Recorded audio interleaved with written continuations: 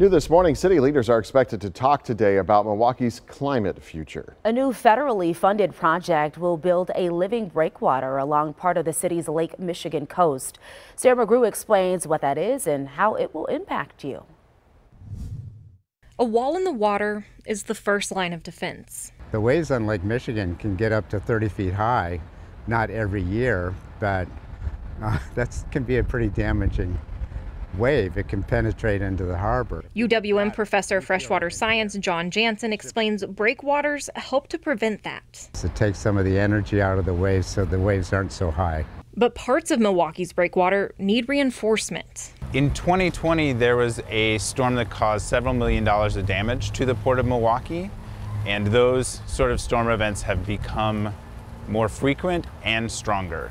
Aaron Zaleski is helping to design a living or ecological breakwater. It's designed to add resilience to the breakwater system in Milwaukee and protect our harbor from big storm events, which have become more unpredictable due to climate change. The ecological breakwater will start just south of Summerfest grounds and run along Jones Island, protecting infrastructure like the port and the Jones Island treatment plant. If anything were to happen to that water treatment plant, we would be in serious trouble. And it'll help make the Milwaukee harbor more environmentally friendly.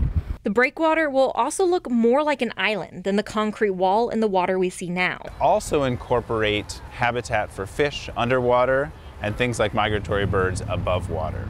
The project will also benefit people who like to go bird watching, people who fish.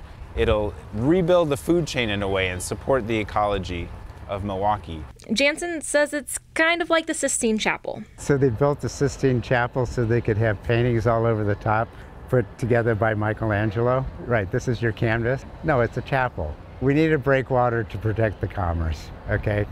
Once we have a breakwater, what can we do with it that makes it even better? And that's to try to improve it as habitat.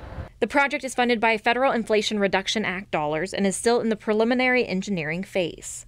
Reporting in Milwaukee, Sarah McGrew, TMJ4 News.